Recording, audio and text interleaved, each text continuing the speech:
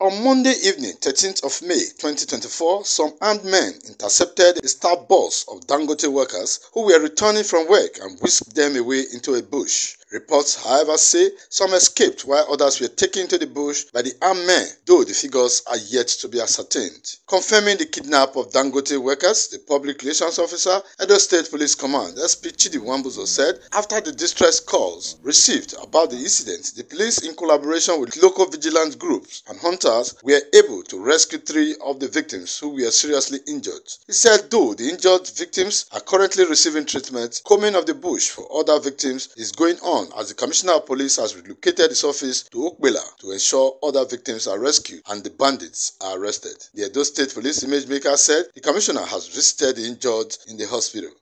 The bush combing exercise continues till we finally rescue or push the kidnappers to abandon the victims. That is our core duty.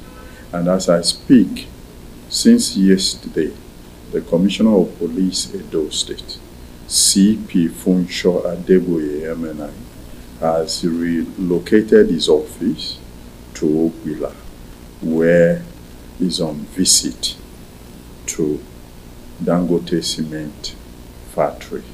He however called on the public to always collaborate with the police with the aim of chasing out the enemies of the state away. Efosa Uwangue, ITV News.